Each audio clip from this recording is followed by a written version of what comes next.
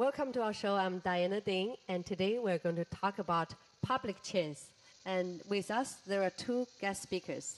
The young man next to me is Alex Witt, and he's CFO and partner of SWFT Blockchain. Another speaker is in Beijing, and we're here in Silicon Valley. Another speaker is in Beijing, and he's Dr. Feng Gao Feng, and he is the founder and CTO of Extremis. Hello, Dr. Gao, you hear us? Yes, I'm here. Okay, thank you.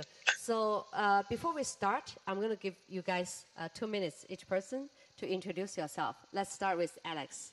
Sure, great. Diana, firstly, thank you for the opportunity to discuss this very interesting topic. My name is Alex. I'm a CFO and partner of Swift Blockchain, a cross-chain decentralized transfer platform. I'm an early and active investor in Ethereum and Bitcoin, and involved as an advisor in various capacities with multiple projects in the blockchain space.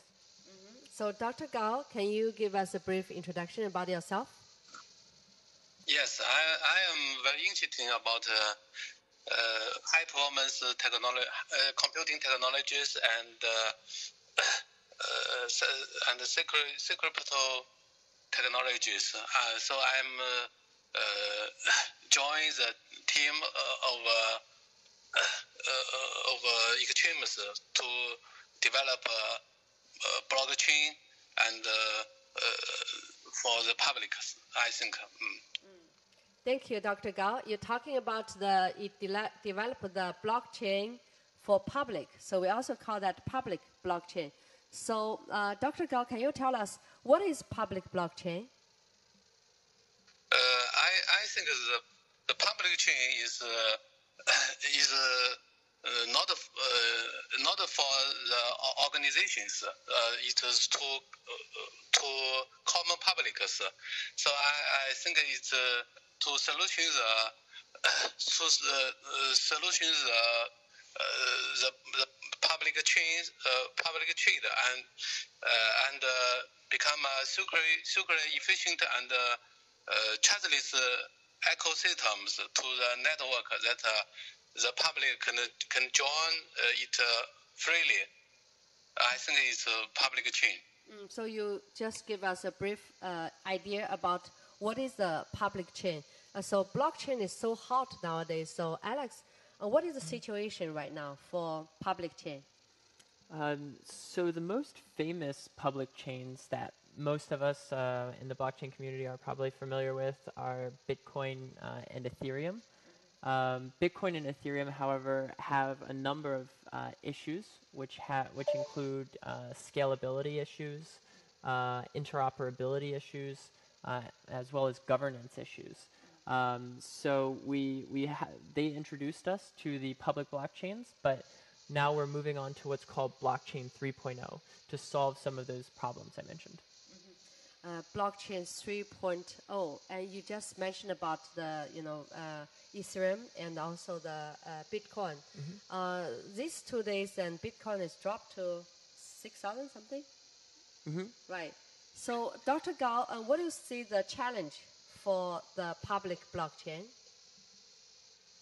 I think that the public chain has many challenges today because its lower scalability. Public blockchains need remain high transaction throughput and steady qualities of service to support the increased scale of users and depth. I think that by now the famous public chain cannot support it. And another challenge may be the securities. So many public chain has not secure enough to support the depth. And we have there are many security accidents by now. And the 3 point I think maybe the developer-friendly environment should supported by public chain. depth development and remains a challenge for most scenarios. Therefore, the public chain has not provided enough support to common developers. I think there may be three challenges. There are some others, such as expensive transaction fees. Also influence the public chain. But I think for common there may be three challenges. It's scalability, security, and development environment. You mentioned about the three challenges for the public chain nowadays. So, Alex, what's your comment about that? Yeah, I think there are a number of challenges with throughput, which Dr. Gao mentioned. In the case of Bitcoin, it can only process approximately 6 to 8 transactions per second. For Ethereum, it's a little bit more, around 15 plus. And so they've resorted to a lot of what are called off-chain scaling mechanisms. But for many reasons, that's not the ideal solution. So I think that presents the opportunity for public chains to solve some of those core issues, like scalability or throughput, like interoperability, the ability to go cross-chain. You know, a year and a half ago, Bitcoin was over 85% of market share for all the cryptocurrencies, and it was the main chain. Now we have hundreds of chains, and we have multiple currencies, and so there's a massive demand for cross-chain or interoperability. So interoperability and scalability, I think, are key issues. I think reliability is also very important. The ability to have the similar fees each and every time that you need to use the network. And we saw a very interesting problem with Ethereum. I think it was last December, where there was a really fun game called Hello Kitties. And it resulted in people who were trying to use the Ethereum network had to wait over 24 hours in some cases to get their transaction processed. Are people still waiting? No. Yeah, I don't think so. So basically what happens is when there's a limited throughput, and when demand is extremely high, you have to pay a premium in the form of gas fees, in the case of Ethereum, to prioritize your transaction in that limited throughput. So lost the meaning of the lower the cost.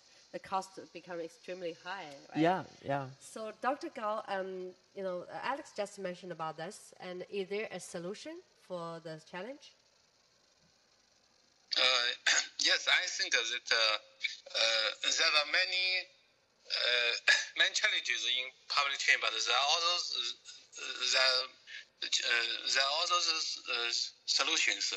I think the most explored in public chain is DAG technology, the directed acyclic graph. I think the DAG is most important way to improving the scalability to public chain. DAG? What is DAG?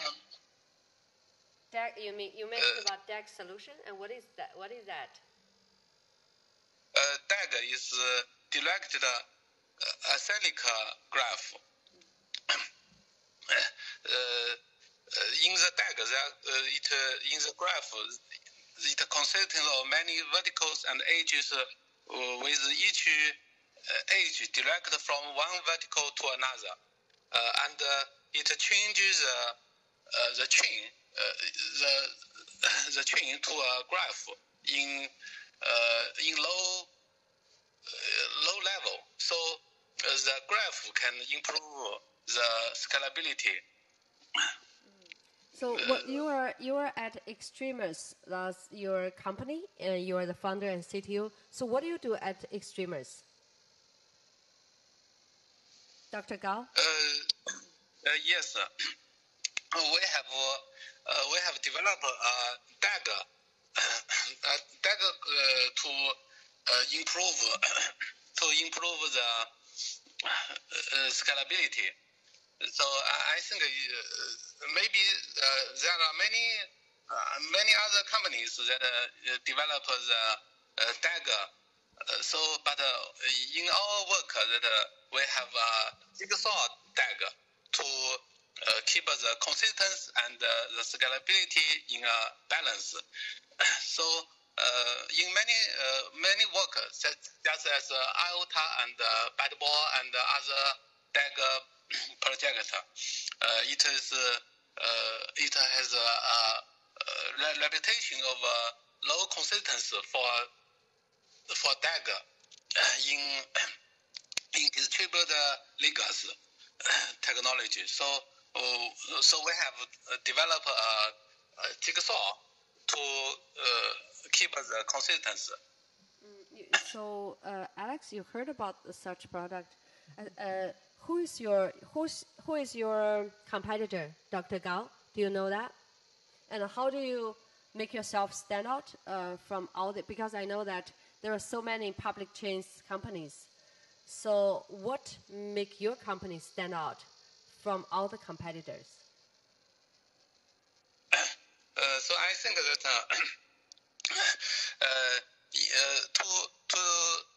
to get a high scalability, that to get a super high throughput, that many companies have claimed that they have got 10,000 and 50,000 kilometers transactions per second.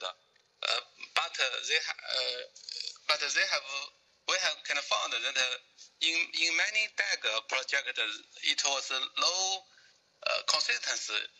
That is one in the legacy in one computer node is different from the legacy in another computing node. So from the distributed legal technology, it was not a satisfactory technology. So many projects from daggers have the difficulty in the consistency, to keep consistency from so many nodes. So I think that we have invented the jigsaw dagger. It is very good at keep the balance of consistency and scalability. You're talking about very good to keep the scalability and consistency. So yes. Alex, you heard about this their product Extremers, and what do you think about that? So I think DAGs are a very good way to increase the throughput. I think it's also a good way to ensure the higher consistency. And I think it's a great on-chain scaling solution. I will say though that there's more than just technology that makes up a successful blockchain project. So what else is required? So it's sort of like three legs of a stool, and the three legs are: one, technology; two is the community, and three is the token. And the reason I say they're like three legs of a stool is you really can't, if you really lack one piece, the stool will fall over. And so it's important to develop all three. And what I mean by that is, if you because like DAGs or other consensus mechanisms, you might have heard of POW or POS or DPoS. They work on consensuses that require people and participants to be motivated. And the vehicle by which you motivate is often a token, which is a store of value. And that store of value is how I motivate you. and at the same time, you needed a community. So we all realize now that Bitcoin's blockchain is far inferior to many of the alternatives today, but they have the largest community. And because part of the reason that they have the largest market value is they have the largest community. So now that we have over 1,000 cryptocurrencies in circulation today, Bitcoin's market cap is still approximately 40%. So that community is also a critical component. Now, of course, without the core technology, you don't have a long-term sustainable advantage. That's true. So you need all three for the stool to really stand up. I understand what you mean. And Dr. Gao, Alex just mentioned about that, you need the three core elements for the success. I know that you are very strong at the technology side because from your background and what you've been doing in the past. But on other two sides, token and community, have you thought about that? Yes. I think that the token is important in blockchain. So for your company, Extremers, how long you been in the market, and have you built up your own community yet?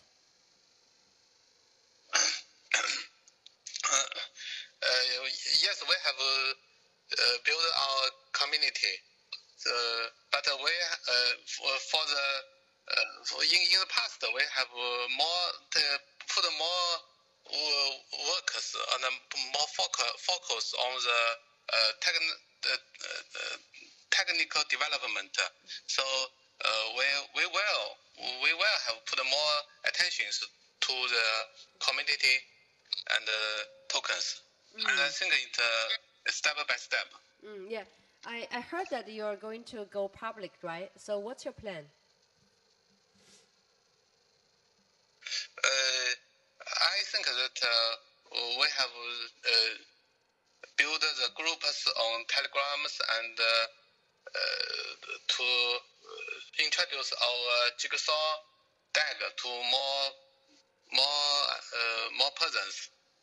And so I think the developers will be interested in our project. So, it's already over 30 minutes. How time fly. So we're going to end up here. So before we finish, and, I want you two to, give us a foresee for in the next 3 or 5 years. And what do you see the trend this industry is going? So Alex, you come first. Sure. So as I mentioned, I think we are entering blockchain 3.0.